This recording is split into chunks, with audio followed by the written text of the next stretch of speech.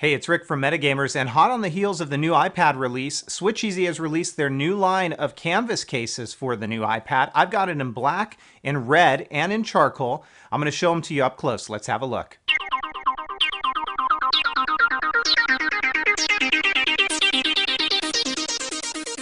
So this is the revised SwitchEasy Canvas case. It's for the iPad 2 and for the new iPad. It's going to run you about $49 and some change from the SwitchEasy website.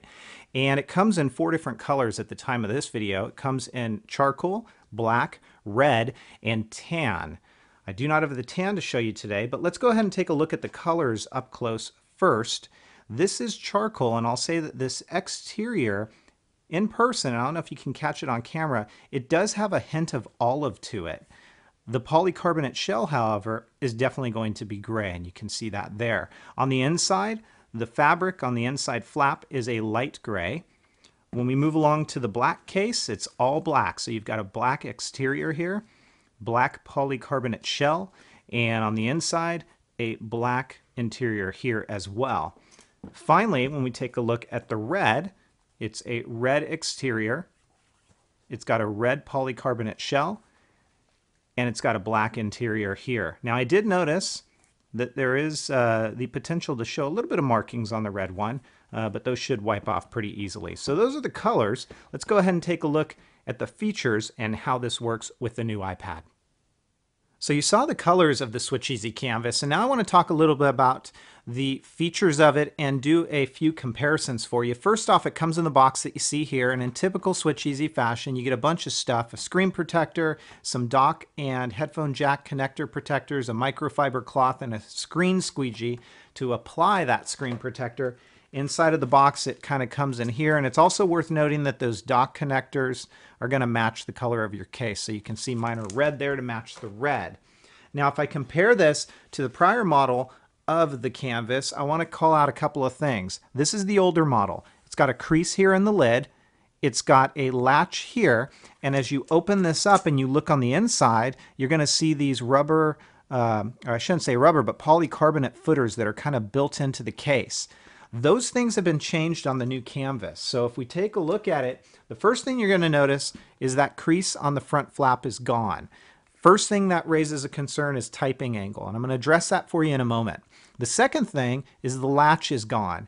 The case is now held closed with some magnets in here, and also doubles as the sleep awake feature. And unless you give this kind of a violent shake, that lid is not really going to open. So it stays closed pretty well. When you open it up, the sleep awake kicks in, so it's going to awaken your device, and it's also going to put it to sleep. Now I'm going to call this out here. I have it in red, in black, and in charcoal.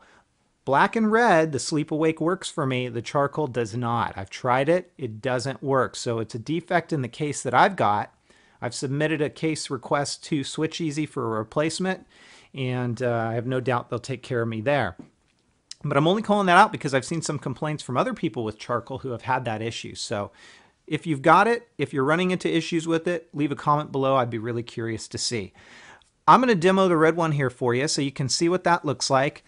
Really nothing has changed. You still have your cutout for your speaker and for your dock area here, which is great. You get a nice level of protection with this case all around the corner and the edges.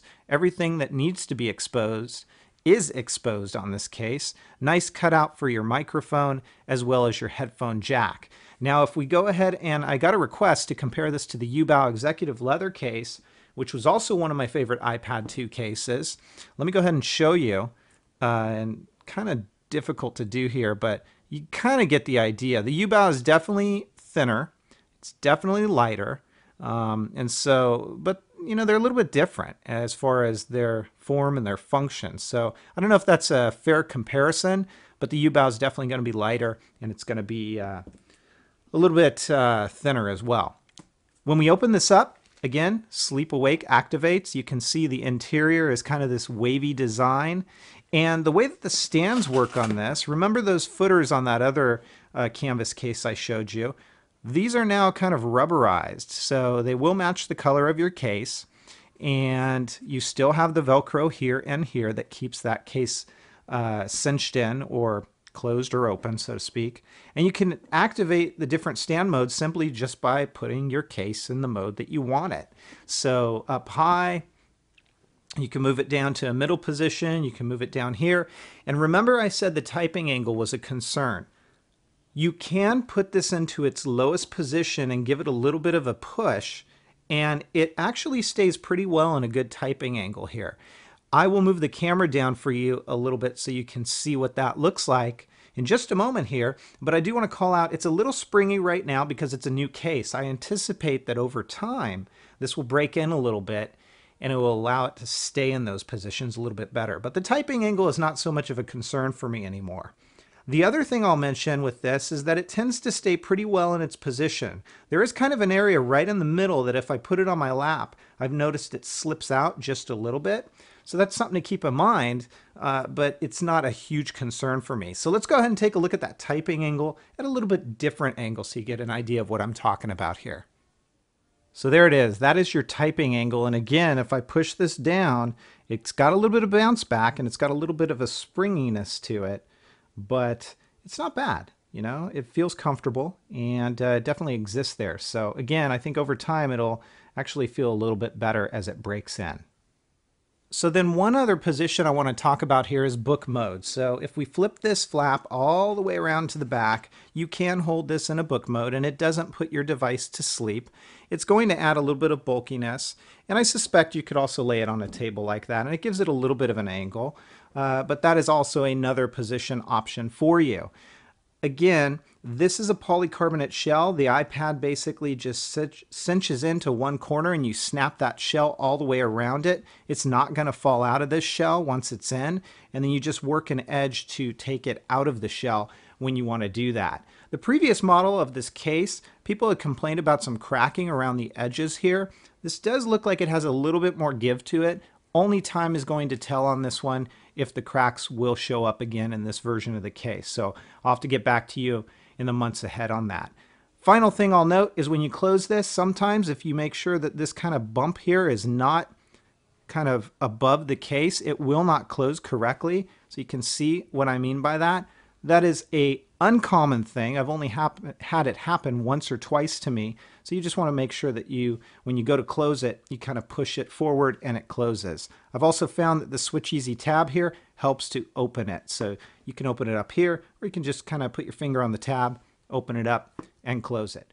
So at the end of the day, I'm going to give the Switch Easy Canvas a 4 out of 5. It is not a perfect case, but I would say it's definitely above average. Yes, this is one of the first cases that we've seen designed for the new iPad, and there'll certainly be more. But in my opinion, this case takes a little bit of a step back from the prior model of the Canvas. We're missing some features that I would have liked to have seen, such as the bend in the front flap here that allows for a little bit easier typing position than what I showed you here. And then of course they've got some bugs to work out.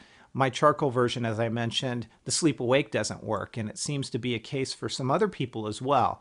I'm sure they'll work through that. I'm sure they'll address those problems. But until then, I think this is a good choice, especially with your limited options that you might have right now. It does add bulk, it does add weight, so keep that in mind. And it is a little bit pricey at $49 and some change, but at least you're getting more than just the case. You do get some dock protector connectors and a screen protector as well. So if you guys have questions, comments, or feedback, as always, please feel free to let me know. Otherwise, take care everybody and have fun.